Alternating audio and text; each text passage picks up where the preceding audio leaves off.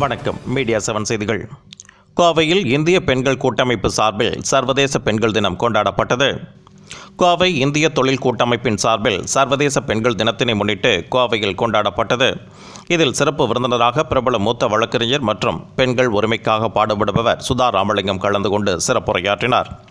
இதில் இவர் கூறுகையில், நமது அரசியல் அமைப்பில் பெண்களுக்காக பல உரிமைகள் இருந்தாலும், பெண்கள் முன்னேற்றத்திற்கான சிறப்பு சட்டங்கள் இருந்தாலும், இந்தியாவில் பெண்களின் முன்னேற்றம் வெறும் பேப்பரில் மட்டும்தான் உள்ளது. ஆட்சியில் முக்கிய அமைச்சர் பதவிகளை பெண்களுக்கு வழங்குவதில்லை. பெண்களுக்கு முக்கிய பொறுப்புகளை அரசியலிலும் அரசின் முக்கிய அமைச்சர் பொறுப்பினையும் தர வேண்டும். இன்னும் பெண்கள் சரிநிகராக சமூகத்தில் முழுமையாக மதிக்கப்படவில்லை. சட்டத்தில் ஒன்று உள்ளது, நடப்பது இதற்கு மாறாக உள்ளது என்றார்.